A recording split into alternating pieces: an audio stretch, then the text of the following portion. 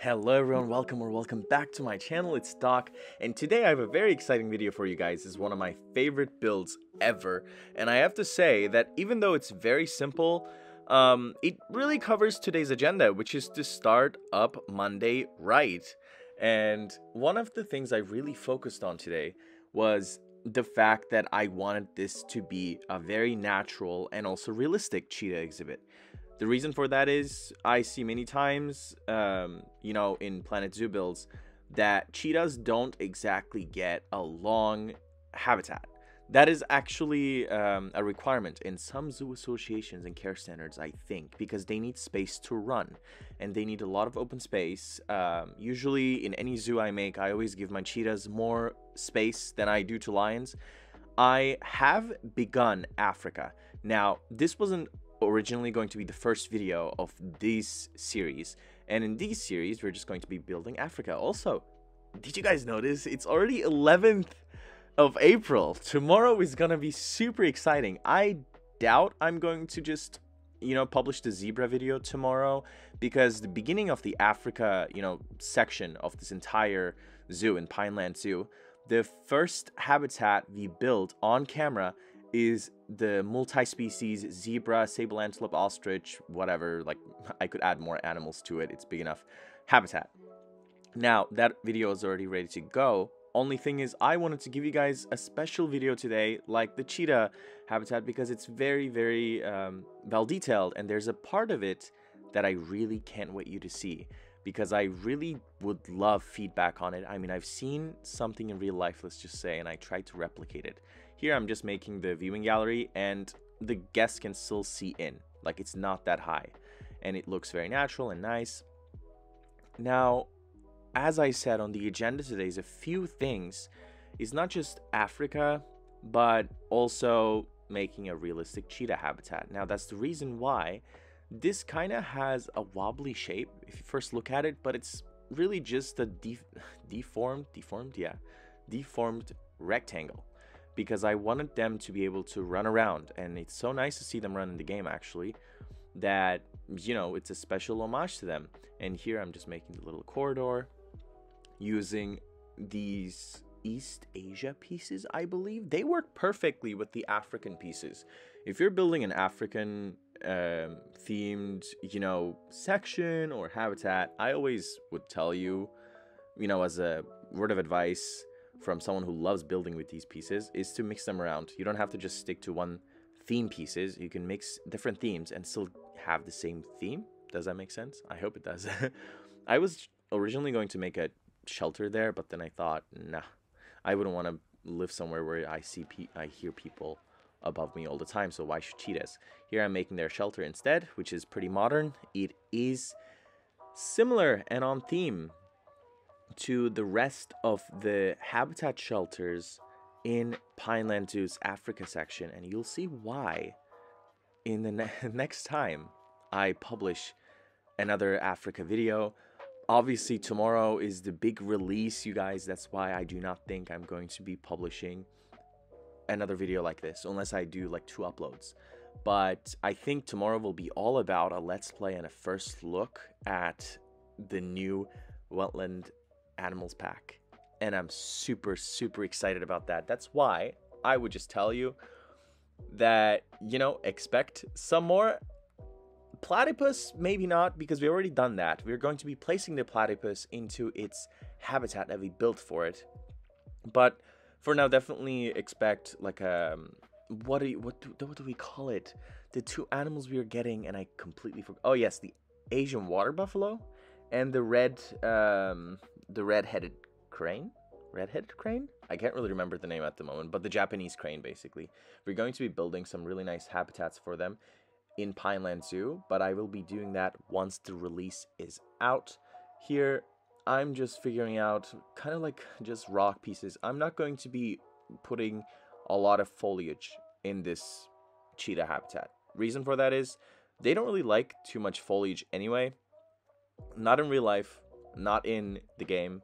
So I'm just trying to get away with as little pieces as possible. Where I just copied from is also a very special build. Like, all these places I'm copying from, because I just made this habitat. So a lot of the zoo is complete. And those videos are not released yet. They will be. I just wanted to give you a nice video today to start off Monday, right? Especially because I've lost the entire footage of me building the lion enclosure and exhibit. That has been super upsetting to me. Here I'm just making a little trail of like what areas they'll be using the most.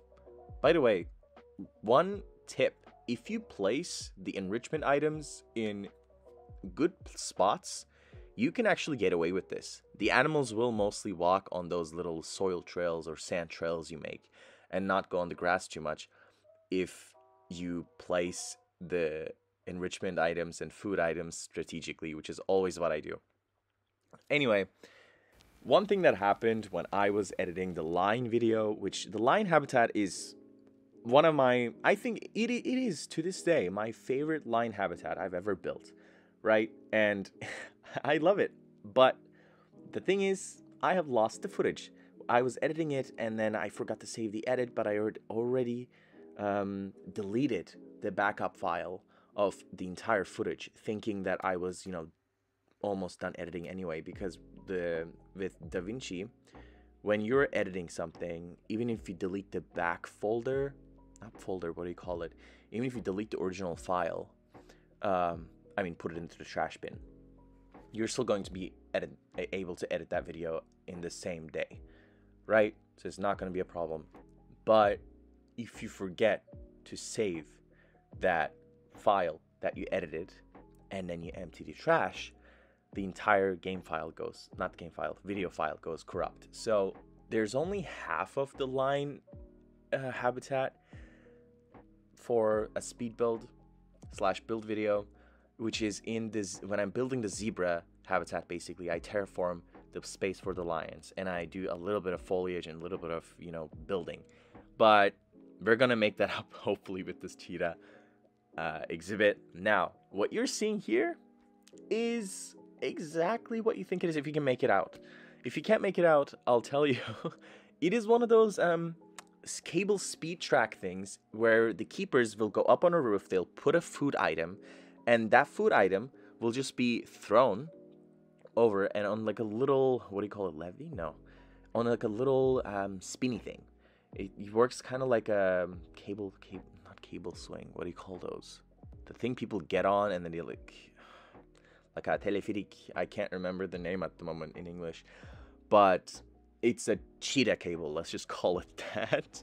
It's a cheetah cable where the idea is, the keepers will go up from those stairs, will put food on there, and then they will start the cable and the cheetah will run after it. That's what I did here.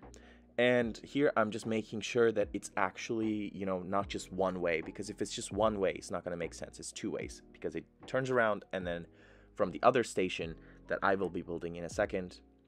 Here I'm trying to figure out this little prey sack because it could work very well, but it didn't work at the end. I removed it because it was glitching like crazy. Here I'm building the next section, and this part took the longest. Actually, the habitat itself didn't take that long to build, but this little thing, this metal rectangular cable thing, took a very long time to do. I think it was about 52 minutes that I spent on this build. Not the entire build, just the build of the cable was 52 minutes, but it was worth it. I think it looks pretty nice. It doesn't really obstruct the habitat view by any means. I mean, this side that you're looking from is not going to be a path that people will look through. Here, those modular stairs, I got them from the workshop. Now, there are a few items, as you know, with Pineland Zoo, we're building a few things just with the workshop. Like tiny things we use the workshop for. Rest of everything in the entire zoo is original. But things like modular stairs, I'm not going to make a tiny piece stairs like that myself. It will just take way too long. And to be honest, sometimes I don't have the patience. Here, I customize the entire base because I wanted it to more like a grill kind of thing and build some of the stairs.